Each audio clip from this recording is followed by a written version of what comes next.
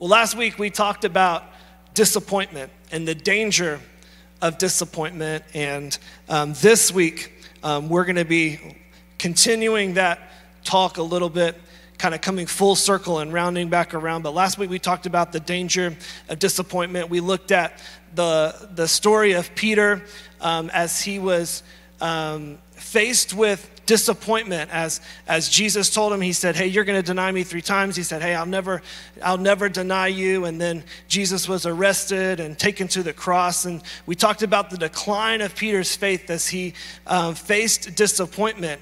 And what we saw is that disappointment will lead to distance, and then distance will lead to denial. And that's the danger of disappointment. See, we all face disappointment, do we not? We all face it. It's a part of life. It's inevitable. We all get let down. People let us down. Circumstances let us down. We let ourselves down. And even sometimes it seems like God lets us down. See, the point is not, hey, how can we avoid disappointment? The point is, hey, how do we process that disappointment? You know, we didn't talk about, hey, here's 4 ways you can avoid disappointment in your life, because that's impossible. That's not going to happen. Okay? The point is what you do with it when it does happen, how you process it, because how you process disappointment, and this is what we talked about last week, will determine whether it will be fear that paralyzes you or whether it'll be faith that fuels you. Amen? And so how we process disappointment is what's important, because we're all going to face it. And there's a lot that we can learn from Peter and the example we looked at last week about the danger of disappointment. But here's the good news. Thank God his story did not end there. And your story doesn't have to end there either. Those of you that are maybe in the middle of disappointment now, or whether you faced disappointment 20 years ago and you just haven't got over it and you're still struggling with it, you're still stuck there, thank God that Jesus offered Peter a do-over. And so that's what we're going to look at today. I want to talk to you about moving past your disappointment. Last week we looked at the danger of disappointment, and this week we're going to look at moving past your disappointment. See, what's in the past is in the past. We can't change the past, right? We can't go back in time. There's not a such thing as a time machine. We can't go back and change the past. But what we can do is learn from the past to help us change our future. Billy Graham, the well-known evangelist, he said this. He said, you can't change the past, but with God's help, you can change your future. And so how do we move past our disappointment? And this message is for all of us, because we all face disappointment. This isn't just for those that are in the middle of disappointment right now. You know, this is for those that, you know, maybe experienced disappointment, like I said, years ago, and you just haven't got over it, or, you know, maybe someone let you down, maybe a family member, maybe a spouse, you know, or maybe you just are confused why God let something happen in your life. This is for all of us.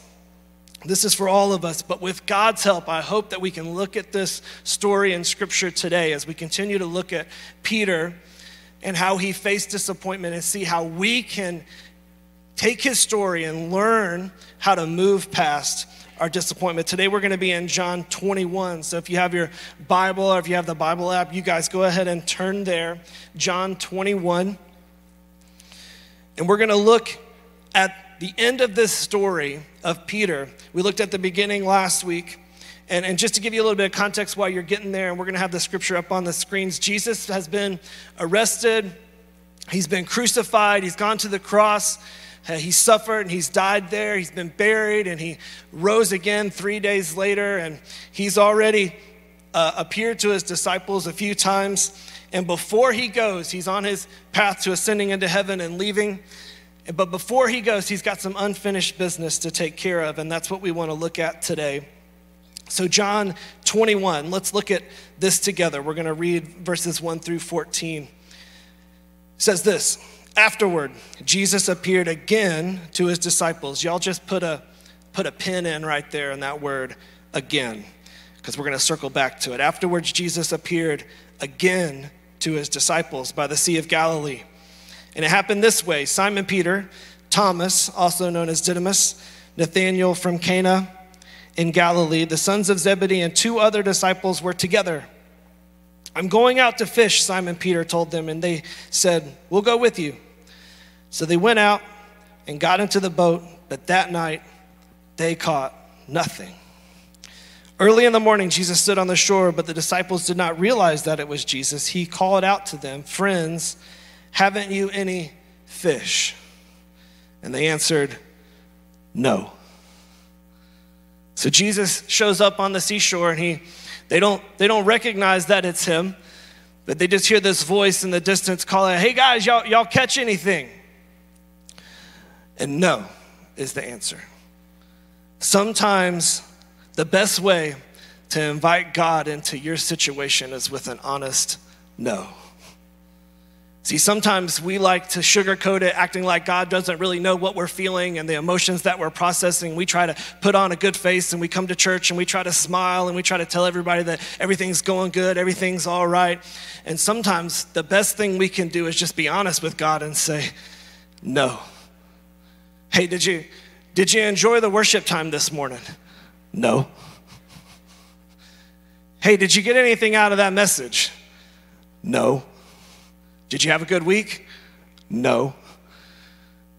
Sometimes it's just good to be honest about how you're feeling. God already knows your heart. He knows what you're going through. He knows all of that. So just be honest with him. Tell him, no, life sucks right now. And that might be a weird word to say from the platform, but sometimes life sucks. And we can amen that. Amen. And so when God calls out from the shore and he says, hey, how's it going? Is it going all right? No. Life isn't going well. Maybe the first step that some of you need to take today in moving past your disappointment is just be honest with God. Just be honest with God about your disappointment. Let's keep reading. And Jesus said, he said, throw your net on the right side of the boat and you will find some. And when they did, they were unable to haul in the net because of the large number of fish. Then the disciple whom Jesus loved, that's John. That's how he liked to refer to himself in his gospel. It's really interesting how he does that. The disciple whom Jesus loved said to Peter, it is the Lord. As soon as Simon Peter heard him say, it is the Lord, he wrapped his outer garment around him, for he had taken it off, and jumped in the water. The other disciples followed in the boat, towing the net full of fish, for they were not far from the shore, only about 100 yards. I think this is really funny because as soon as they realize it's Jesus, Peter hits the water. Who can relate to that fact when life is so bad and you just can't wait to get to Jesus? You just can't wait to get to church. Sunday can't come fast enough because you just want to get to Jesus.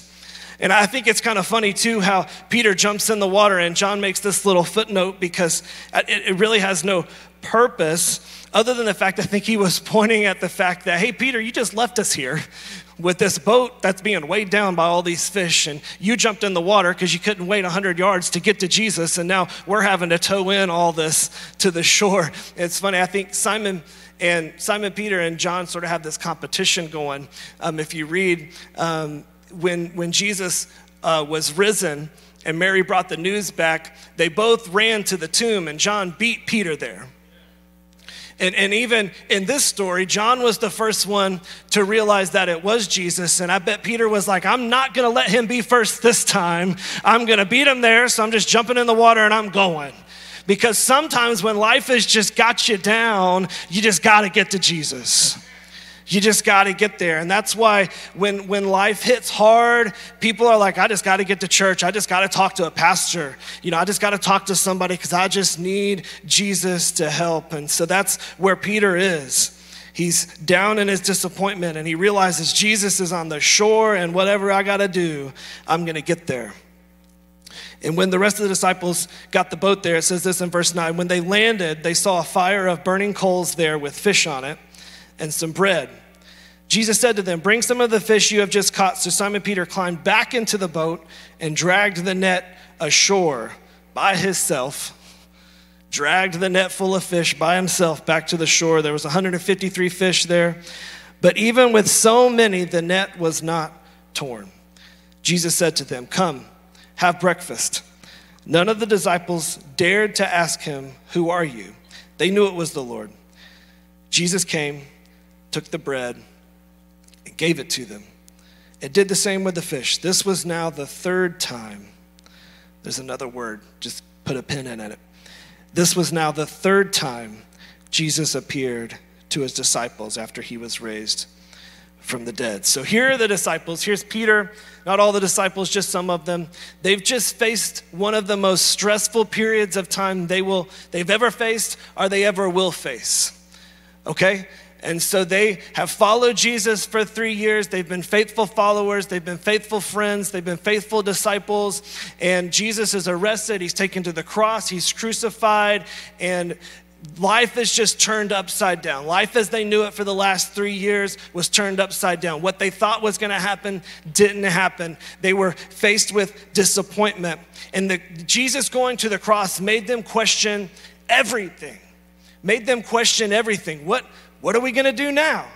Even after Jesus had risen, because we're after the resurrection, even after he's risen and he's appeared to them a couple times, they're asking themselves, what are we going to do now? How are we going to feed our families? What do we do next? They're questioning everything. And when life doesn't play out, we just start to question everything. Well, what am I going to do? You know, I thought I was going to get that job, but what am I going to do now? And so they're questioning everything, and they decide, hey, let's just go fishing. Let's go back to that thing that we used to do, and we did it so well. And so in John 21, verse 3, Peter tells the rest of the disciples, I'm going out to fish. And then he tells them, okay. Or they tell him, they say, hey, we'll go with you. So having faced the disappointment of the cross and not knowing what else to do, Peter and the other disciples have now returned to the one thing that they knew best.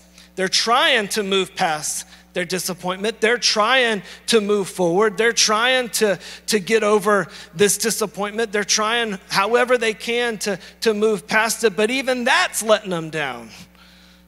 Because you see, they went out fishing. They spent all night fishing. They put the nets in the water and they didn't catch anything. And even that's letting them down. So we've got, not only are we disappointed, but now we got more disappointment to go on top of the disappointment we already had. It's not working. And they just can't seem to catch a break. See, there's nothing wrong with fishing. There's nothing wrong with what they were doing. But I think more important than what they were doing, it's when they were doing it. Because God had called them to something greater. If you think back, this story's happened before. If you know your Bible, you know this has happened before. When Jesus initially called Peter and the rest of these disciples, they were doing the very thing that they're doing in this story.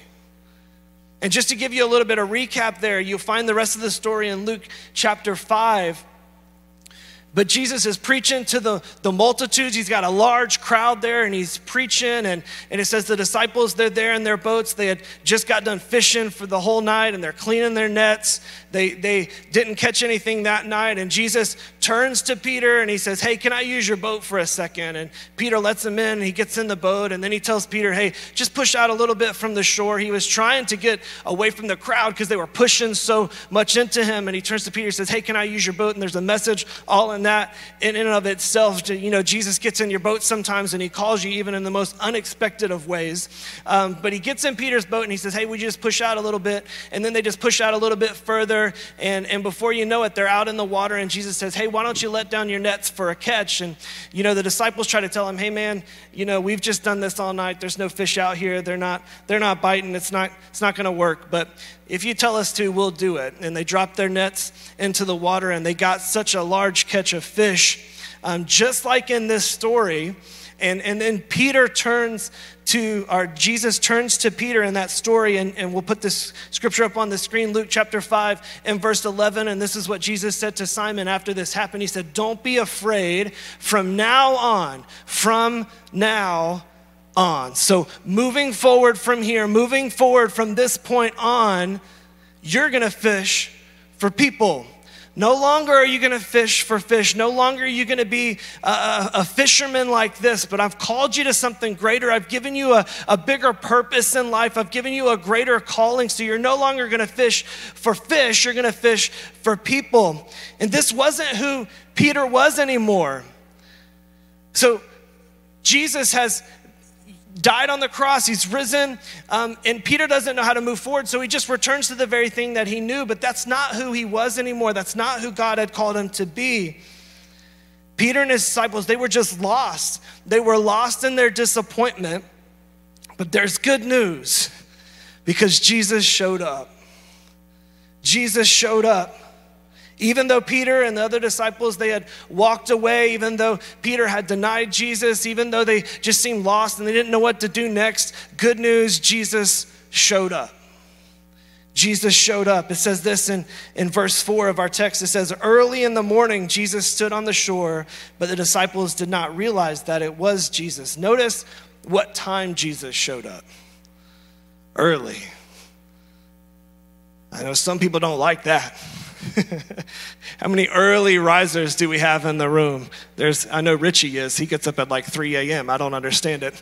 But he gets up at 3 a.m.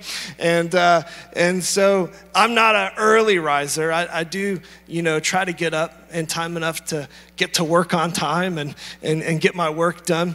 But some of us don't like that word early. But sometimes God can do his greatest work early in the morning. And I'm not talking about, just the quiet time before work. I'm talking about those wee morning hours when you can't sleep because life is just weighing you down. And you wake up for some reason at 3:36 in the morning and you roll over and you're so depressed because that clock you should not be awake at that time. And you see what time it is and you just can't go to sleep. And God can do his greatest work in those moments because sometimes God has you awake for a reason. He has something he wants to say.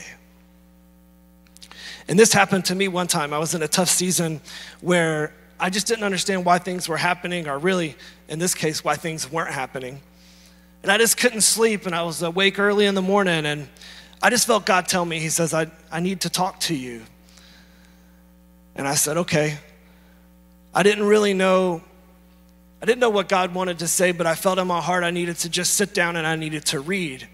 And so I got my Bible, and I went into the living room. I turned on the lamp and I just sat there. And I felt in my spirit, something told me, read the Psalms. And so I sat down and I just started reading the Psalms. And I just told myself, I'm going to read until God tells me something. And so I read Psalm 1 and Psalm 2 and Psalm 3, I just kept reading.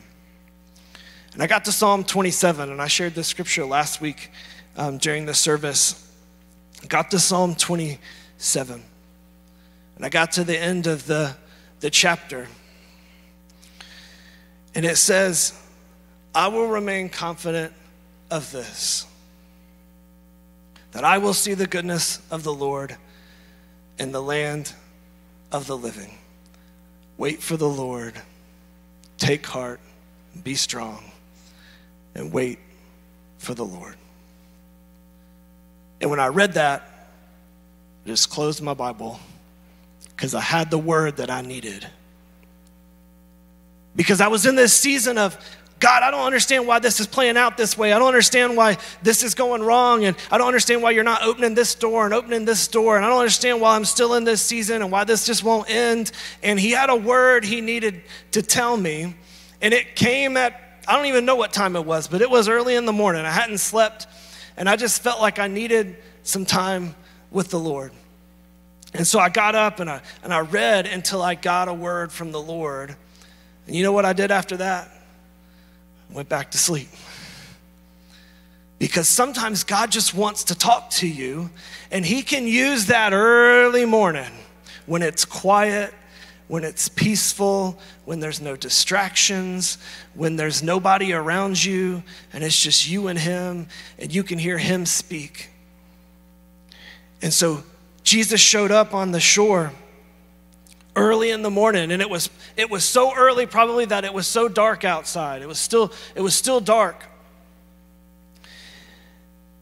And there are some of you today that life just seems void of any sort of light and hope. It just seems empty. And God has something he wants to say to you today. Maybe he's been trying to get your attention. Maybe he's been on the shore and he's been yelling and you just haven't answered back. You haven't been honest with him. You haven't responded, but he's trying to get your attention. And Jesus is calling out. And you might not even know it's him. The disciples didn't even know that was Jesus on the shore, but they still answered. They still responded. And maybe you're here today in the service, or maybe you're joining online, or maybe you're watching this months from now and just for some reason you landed on this video and Jesus is trying to get your attention and tell you something. He's trying to communicate with you. And if that's the case, he has you here for a reason. There's no accidents in the room. There's no, happenstance in the room. There's no coincidence. No, God uses his Holy Spirit to get you where you need to be to hear from him when he wants to talk to you. And so if that's you today and you feel the Holy Spirit moving, you feel him speaking, that's Jesus calling out for you. And sometimes you can't even know it's him. You don't even know it's him because, the disciples didn't even know it was him. And it doesn't take sight. Your sight doesn't affect your hearing. You can still hear from God even though you can't see what's going on around you. Even if it's confusing, God can still speak. And sometimes when you can't see and you aren't distracted, his voice is even louder. And you can hear him even better. Psalm 119 says this. It says in verse 105, it says, your word is a lamp for my feet and a light on my path. And we all know that verse. We've heard that verse before. We've maybe even had that verse memorized. And I was just reading and preparing for this, and I flipped over to the Message translation, and I read this same verse, and this is what it says. It says, by your words I can see where I'm going. They throw a beam of light on my dark path. I've committed myself and I will never turn back from living by your righteous order. Everything's falling apart on me. God, put me together again with your word. Have you ever felt like everything's fallen apart? Have you ever felt like just the whole thing's coming undone? The wheels are coming off the bus. We could come up with all kinds of cliche statements to use there, but sometimes it just seems like everything's just falling apart. And I love how, this paraphrase version just puts different words to that. We can relate to that, right? That everything's falling apart, God, everything's not going as planned, but God, put me together again with your word. With your word. And so when it seems like life's falling apart, when it seems like nothing's going as planned, when you're in the middle of disappointment, press into his word, press into what he's trying to say. And some of you, you're tired this morning. Maybe you're yawning and it's hard for you to stay awake because you were up all night, just like I was telling you about in my story, because it just seems like everything's falling apart. It just seems like nothing's going as planned. And in order to move past your disappointment, you have to listen for God's voice, even though you can't see him. Even though it seems like he's so far from your situation that he's not present in what you're going through, he's there and he's speaking. But see, what we do so many times is we just prefer the noise over God's voice. When things just aren't going right, we just try to numb it with whatever we can. We try to numb it with Netflix, or we try to numb it with a relationship. But God can't speak if you don't give him space to speak. If every waking moment of your life is spent on social media, then what space is there for God to speak? And I'm not just picking on social media. I know I talk about that a lot, and I know it has some good, and I know it has a place, and I know it's good to keep relationships in touch. But I do believe that it is something that we numb and we go to, and we spend and waste a lot of time just thumb swiping when we could spend a lot of time giving God space to speak.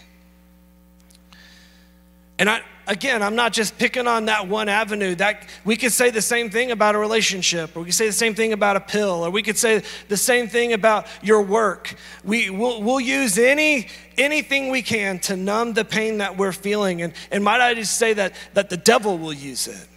The list is long of the devices that the devil will use to keep you distracted from hearing from God.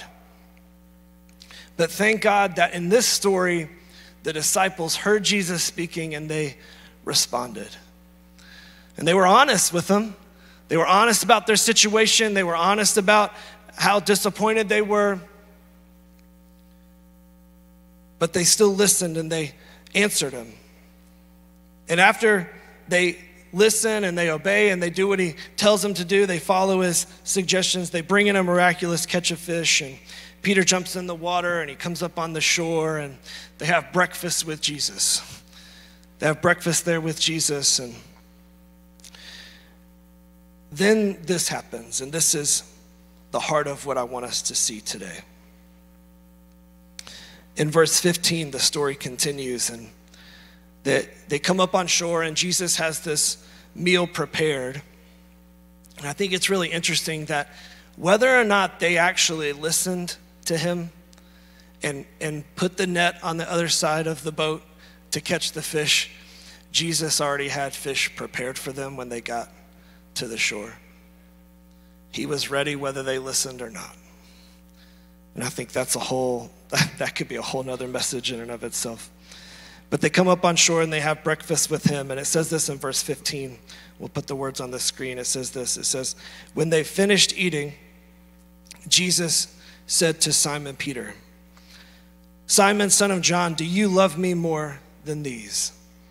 "Yes, Lord," he said. "You know that I love you." Jesus said, "Feed my lambs." Again, Jesus said, "Simon, son of John, do you love me?" He answered, "Yes, Lord, you know that I love you." Jesus said, "Take care of my sheep." The third time he said to Simon, son of John, "Do you love me?"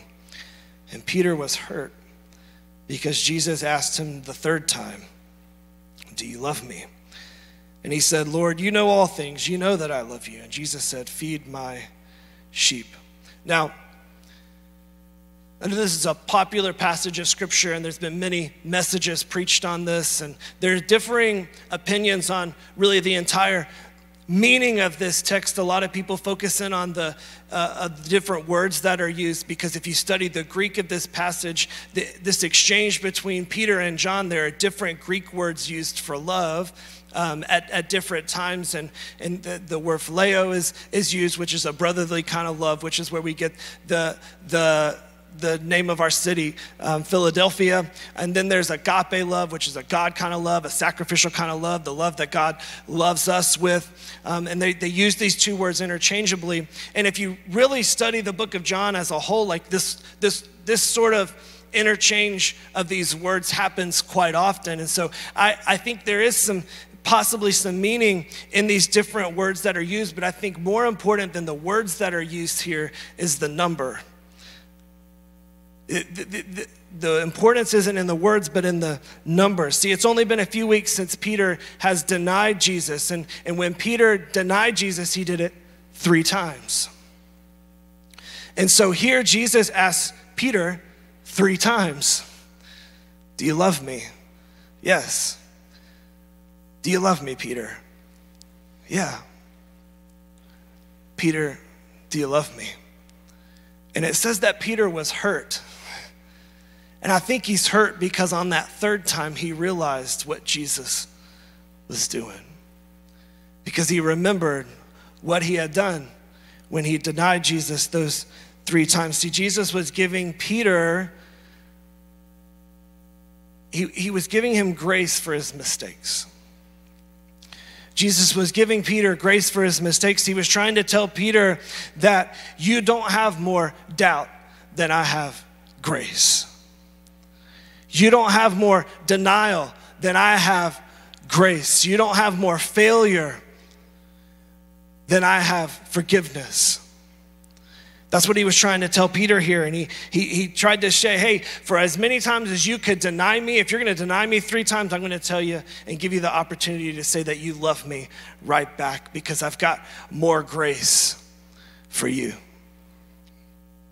And see, this whole story is a full circle moment for Peter. I'm sure as they're sitting there and they're having breakfast, and I read scripture and I sort of imagine things, and I say this all the time when I preach because I sort of elaborate on things, because I imagine that they're sitting there around this fire and they're eating, and I imagine the disciples and Jesus, they're reminiscing and they're laughing and they're having conversation. And I just imagine Peter just sitting over here on the side and he's eating, and I just imagine he's quiet.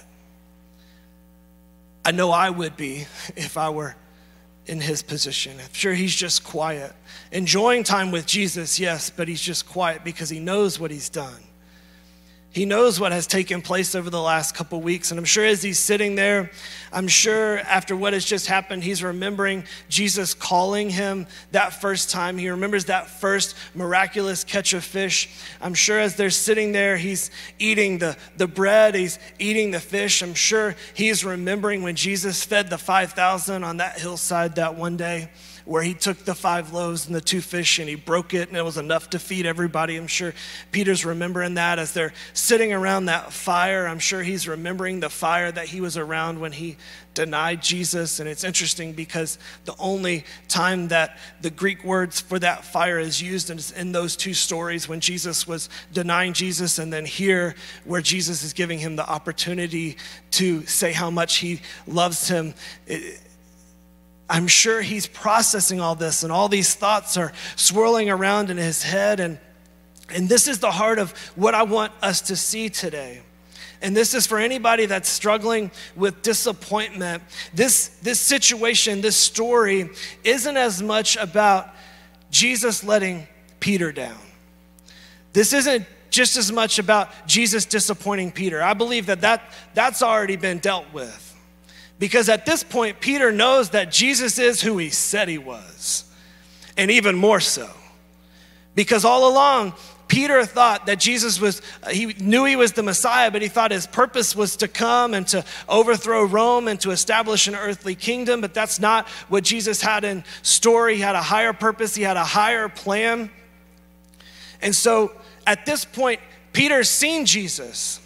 Jesus has already showed himself to him. He knows he's risen from the grave. He knows he is who he says he was. And so I don't believe that this story is as much dealing with Jesus letting Peter down, because Peter had already seen Jesus. Remember those words that I told us to put a pin in at the beginning of John chapter 21. It says, afterward, Jesus appeared again to his disciples. He's already appeared to them. And we see later in what we read that this was the 3rd time that Jesus had appeared to his disciples. This was a full circle moment for Peter. See, Peter denied Jesus 3 times. Jesus rose again on the 3rd day, and this is the 3rd time Jesus has appeared to his disciples. Now he's asking Peter 3 times. This number 3 is very, very important in this story, and I think it's because Jesus has a relationship he's looking to resurrect. And Jesus is not dealing with the fact that he let Peter down. No, that's already been dealt with. Peter's already come to terms with that. No, it seems to me that he's dealing with the fact that Peter let him down. And there are people here today, and you feel stuck in your disappointment because you feel like you just keep letting God down. And if I'm honest with myself, I can relate to that. I can relate to Peter here because Peter walked with Jesus. He saw miracle after miracle after miracle. He was friends with the Savior of the world. And when it came down to it, when his moment was up, he dropped the ball. And Jesus even told him hours before that. He told him, he gave him a sneak peek into the future. He said, hey, Peter, don't be so quick to declare that you'll follow me to the end, because you're going to deny me 3 times. Oh, no, I'll never do that. I'll never do that. And then when it came down to it, he let him down. And so I don't think Jesus showed up on the seashore that day as much to prove to Peter that he was who he said he was. No, he was there for Peter. Because Peter felt like I dropped the ball. I've let him down. And I know I've felt that way in my life so many times. It's like, God, I can't get over this. I keep struggling with this. I keep going back to this. I keep letting you down. And sometimes when that happens, we just sort of shut ourselves off and we shut ourselves down and we put distance between us and Jesus because we feel like we just keep letting him down and we keep letting him down and we keep disappointing God. And there's so many people that are just stuck in that. You're trapped in disappointment, not that God has disappointed you, but you feel like you keep disappointing him. You feel like you keep letting him down. And God's saying today, I didn't know you were holding me up. You don't hold me up. I'm God. And I think it's important if we look in John chapter 20, I think we see something very, very important. And we're going to put this up on the screen. These are the verses right before the verses we read today. And it says this in John 20, verses 30 through 31. It says, Jesus performed many other signs in the presence of his disciples, which are not recorded in this book. But these are written that you may believe that Jesus is the Messiah, the Son of God, and that by believing you may have life in his name. And these are the last verses of chapter 20. And what it seems to me is that John he's wrapping it up. He's wrapping up his book. It almost seems like, hey, we could have stopped here. This could have been the end of the story. What a great way to end the book. What a great way to end this gospel story of Jesus and all that he did for us. He did many other signs in the presence of his disciples, which aren't recorded. He did so much. But then John says, hey, there's one more thing that I need you to know about. See, I think God knew that when he had John include this chapter in his gospel, that we were going to feel like we've let God down. We were going to feel like we've dropped the ball. And the good news is, just like Jesus showed Peter that, hey, I've got more grace for you than you've got failure. There's grace today. There's grace for you, whether you've denied Jesus or whether you feel like you've disappointed God and there's no hope for you. There's no chance that he could ever forgive you or want you back or restore you. He's got a purpose for your life. And so I don't know if that's you today, but I believe that God included this chapter in his word for those times where we feel like there's no hope for us. Because there is nothing that we could do to earn God's grace. He gives that freely to us. And there's forgiveness for you today. And maybe you're in the lowest time of your life and maybe it feels like God's let you down. Maybe you're just confused why things are happening or not happening. It just seems like couldn't get any lower. I know in this case, doesn't get much lower than Jesus going to the cross and dying and the confusion that Peter and the disciples must have felt. But see, God will use the lowest of lows to show his greatest love to you and me. And so if that's you today, if you feel like, man, life has just got me down, he wants to show you love today. He wants to show you grace. He wants to show you forgiveness. He wants to show you hope today. Let's close all our eyes and bow our heads this morning.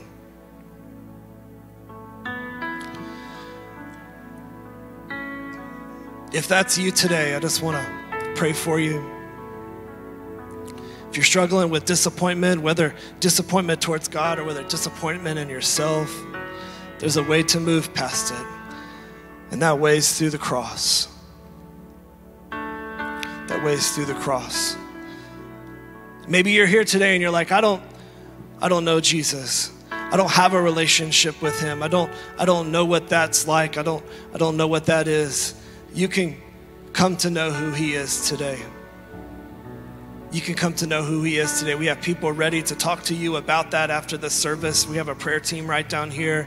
I'll be available. Pastor Richie is available. We have people available to pray with you and help you navigate and come into a growing relationship with Jesus. And so let me just pray for all of us today, and then we're just going to sing. God, we thank you that you speak, that you show up when we need you the most. And God, I believe that you're speaking to people this morning, that you are moving, that you're calling people out even when they don't even know it's you that's speaking. God, you brought us all here, whether we're in person or whether we're online. You have us all here for a reason, and there's something you want to say to us. And so God, in this moment, would we respond? In this moment, would we answer back? God, I pray that every one of us, we can leave this place not defeated by our disappointment, but I pray that you will uplift our spirits. Know that you have enough grace for us, that for all the times that we doubt your faithfulness, you've got more grace to pour out on us. All the times we feel like we failed and dropped the ball, you've got more forgiveness, you've got more mercy for us. So God, would you help us as we leave this place to live for you, to live in the freedom that you bought for us on the cross. We love you today. We love you. You guys stand. Thanks so much for joining us today on the Avalon Church YouTube channel. We hope the message you heard today encouraged you and strengthened you in your walk with Jesus wherever you are. If you know of someone that could use today's message, be sure to share it with a friend and also hit the subscribe button so you don't miss a single message.